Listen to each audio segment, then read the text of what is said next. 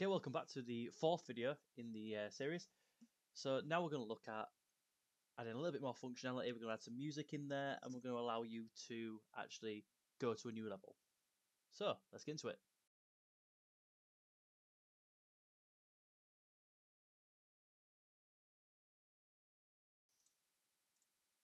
Okay, so it's actually not a lot of code to get this done.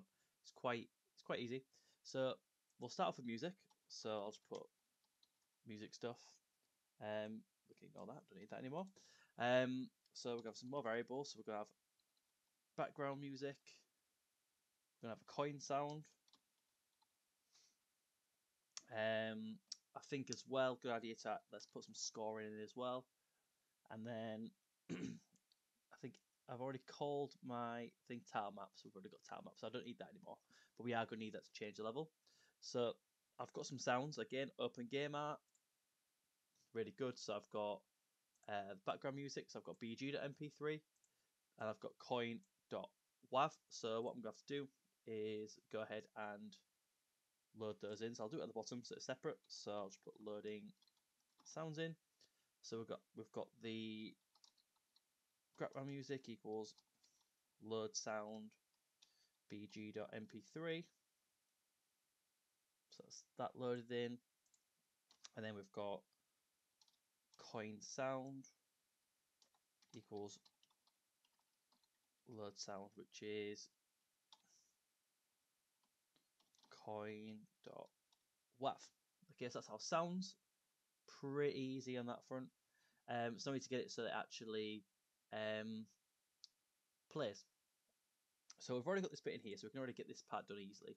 So we can just do coin sound dot play like that. So that's that sorted, and we can even at this point put in our score plus equals 1 because that's nice and easy. And then we've got a little bit of code in here when the game starts. Okay, so what we need to do is nice easy one.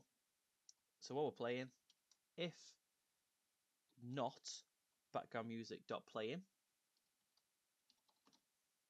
basically we're checking if it's not already playing, because otherwise it'll play it over and over again, which doesn't sound great. It'll actually crash your game a little bit. So if it's not playing, it'll play it, and then that's pretty much it from on the start screen. I just want to do background music dot stop so it doesn't play it at the start. And when I press space, I'm just going to do. I don't know if I actually need to have this bit here, but I'm just going to see if it works without it. It'll save us a bit of code, won't it? So, nope, works. So I'm going to close that. I don't know if you can hear, but it is playing the sound. You won't be able to hear it through my headset. So that is our music started. When I touch the coins and things, it works. If I just mess around with some settings here, just make sure you can see everything. Let's just see if it works. And you can hear the actual sound. It might be a bit loud.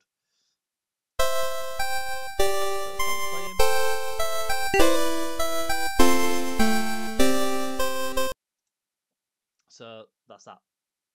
Working absolutely fine. A little bit loud, probably. I'm going to guess anyway. I've not really used my desktop sounds or anything like that. So yeah, so that's actually most of the sound stuff working.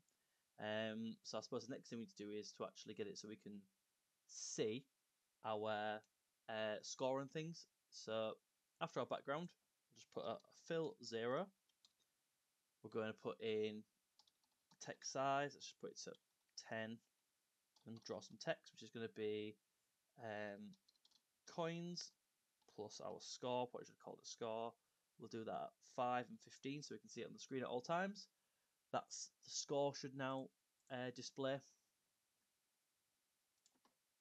So there we go, we've got coins there undefined.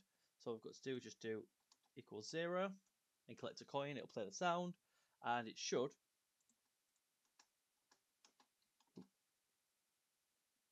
coins 1.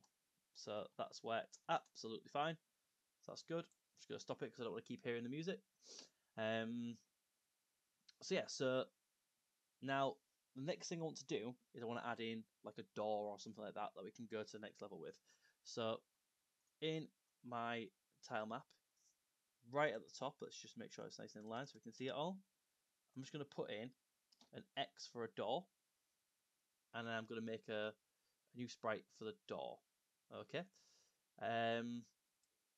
Now I'm just going to copy it across because it's nothing new at all. So I'm just going to bang that in there. So we've got door as new group, we've got width and height, we've got the tile, all that stuff's all absolutely fine. And then all we do now is add in what happens when the player touches it. So player dot overlaps with the door, and then we've got the player and the door.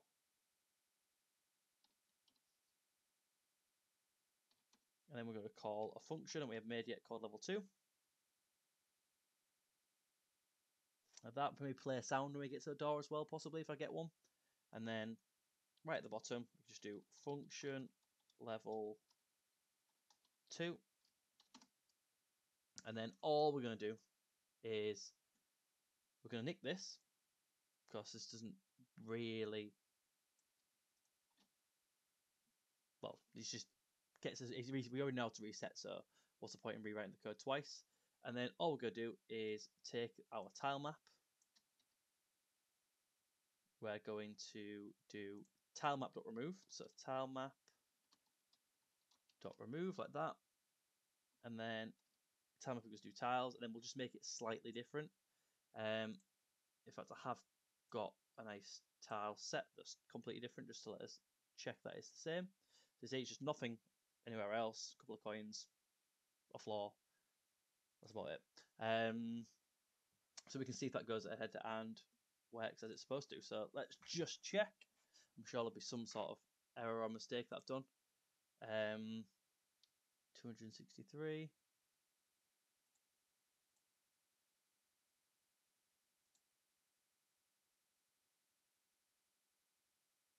Got an extra one of them. So we've got another error somewhere. Door image is not defined. Is that because I haven't actually put the door in there? Have I got door image? I haven't even loaded the picture, have I? So door image equals load image door.png. Have I got that somewhere? Don't know if I already put it on. So I've got door.png here, and then door image. So be flying ahead, forgetting some of the basics. So there's our game. I died straight away. That's really good.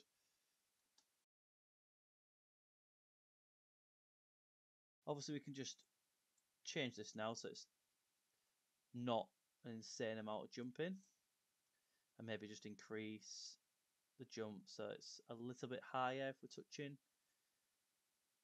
If I'm looking at the grass of it, it's -3.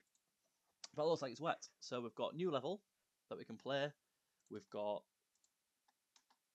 it's a little bit better. I think maybe it needs to be a little bit more inside the grass as well. It seems to be a bit rubbish if I can't even get out the grass. But I like the idea that you can put in some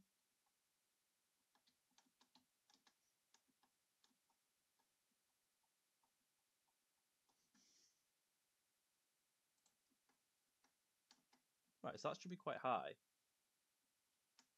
And that's not jumping very much at all.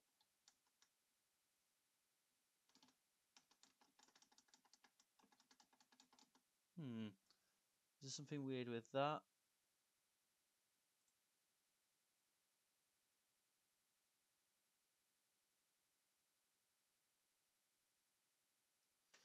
Because that should be the same amount of jump whether I'm touching that or not. So clearly there's something to do with the friction, I think, there.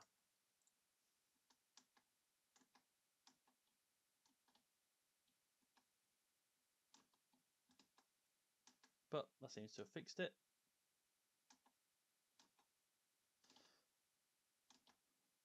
And I touch that, and I respawn into my next level. Obviously, I could have some sort of transition on there. Now you can see it's a different level because the tiles are different. So I'm finished, and that's it. So in 12 minutes, we've managed to add in some sounds. We've managed to add in some sort of level completion, and we've also managed to stick in some transitions to a new level. So we're 90% there with the full game. I think the only thing we're missing really is some form of enemy and a little bit about level design. So I'll save that for a later video. So thank you for watching, and I will see you in the next video.